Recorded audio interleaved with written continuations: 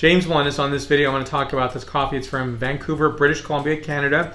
It's called Kicking Horse. Stay tuned.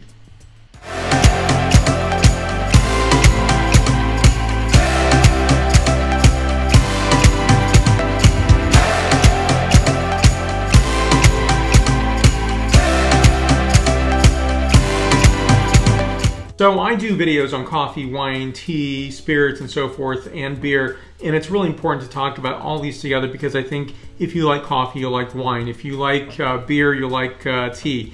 I think it's small E ecumenical in terms of enjoying so many different beautiful beverage art forms that we have today.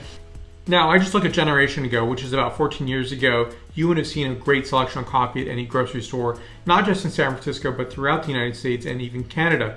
And when you look at this, it's a really great place to be. And I think it's exciting. It's really wonderful. I used to be a food and wine marketing manager at a very large U.S. Food wine retailer in 30 U.S. states. And for me, I think that's a really a fantastic experience that I had. I really dipped my toe in so many parts of that business. And did coffee cuppings as well. So it's I love coffee cuppings. A lot of people don't, but I think it's a way of really getting to the best coffee possible for your consumer. Now, this is a wonderful coffee that I just was in Albuquerque. I decided to buy this coffee because I didn't know anything about it. I don't buy locally roasted coffee in San Francisco because it's A, very expensive, and B, I don't know if they need a lot of support that they are. So Blue Bottle Coffee is owned by Nestle. You get the idea. I really want to go out there and find smaller producers, and this is probably a larger producer, say, compared to my previous video where I talked about Picacho Roasters from Las Cruces, New Mexico. Now, I think you can find some great coffees throughout the United States. So when I'm traveling, I think a lot of people get really perfected about what is local. Local for me is wherever I am and I'm buying that coffee or that product. I am not afraid to put it in a suitcase or a backpack and ship it through because I think it's really important to taste these things. So perfection mindset in San Francisco, especially the Bay Area, where people are thinking that you can only have perfect coffee from, say, Portland or Seattle or San Francisco. That is not true. And I think that's the amazing thing about where we are today in terms of great coffee culture. A lot of these businesses are small, they're family owned or owned by an individual or a small group of individuals. It's really important to support that. Let me show you this label here. Kicking Horse Coffee. I love the name, smart ass, with a donkey with glasses on it. It's very, very cute. Medium roast. It says it's cheeky, bright, and precocious. It is organic, USDA organic certified and fair trade. 10 ounces, roasted in Canada. And here's the back label. So this is a composition of African, Central, and South American coffees. And then for me, I just want to know the portion of African content. I would say it could be 1/3, it could be 1/4. It doesn't say. And I really, really want to know, is there Ethiopian coffee in here?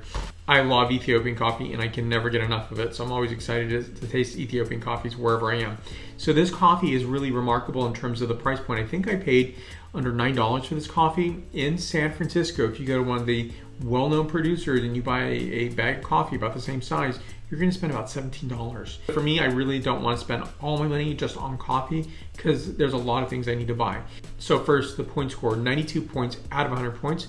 So in this coffee, I'm getting notes of ginger, black sesame seed for savory quality, a bit of moist stones to this, lavender as well, hint of flowers and citrus peel. Next, the flavor characterization.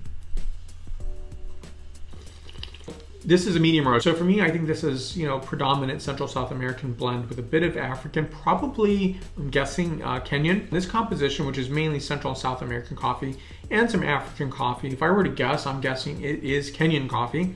That is composition of the African portion of this. And I'm getting notes of light dark chocolate characterization, a bit of gingerbread note, lavender and hazelnut spread. Very nicely done. Again, 92 points out of 100 points. I'll put more information on this producer down below. Questions and comments can be listed there as well. And please subscribe to my video channel right here. And the reason to do so is very simple. You'll see the latest videos that I am producing. And thank you for your support. I really appreciate it. You'll find me on a variety of social medias where we can connect as well, such as Facebook, Twitter, Instagram, LinkedIn, and WordPress. Thank you for watching today. Stay tuned for more. Santé.